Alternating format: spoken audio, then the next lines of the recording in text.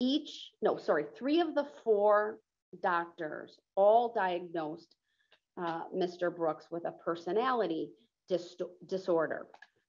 I'm going to quote at length from one of the reports because I think it's important as I make a determination today that Mr. Brooks is competent to represent himself and waive his right to an attorney.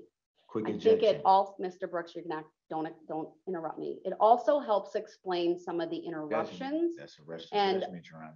Not right now. You can ask when I'm done. It also, I believe, helps. Mr. Brooks, let me get through this. It's really important that I make a record and honor your request. I understand that.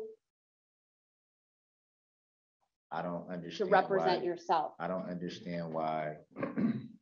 Mr. Brooks, I'm going to explain the relevance.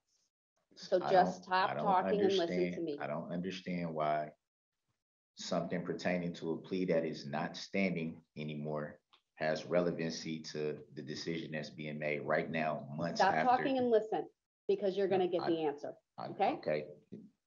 I hope so. You got to listen. Your Honor, yes. I really don't want to interrupt, but while we are still Mr. Brooks's lawyers of record, I would, I don't know what Your Honor is about to say and read, but I think you said you were about to quote extensively from the reports.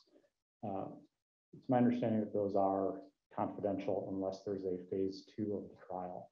And so I don't know if it could be done by allusion, but when I heard you say you were going to quote from them, it did sort of set off warning bells. I understand. I understand, and I'm mindful of that. The reports are not made public until a phase 2 proceeding. That does not limit this court from relying upon the information in them in evaluating his request to represent himself in this case. Is there a case law to back that up?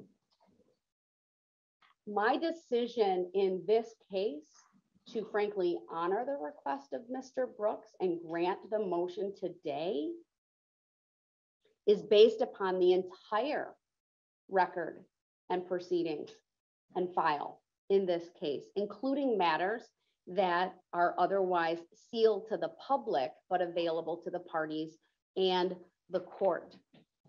The bottom line is this, and I can, without quoting verbatim, say this.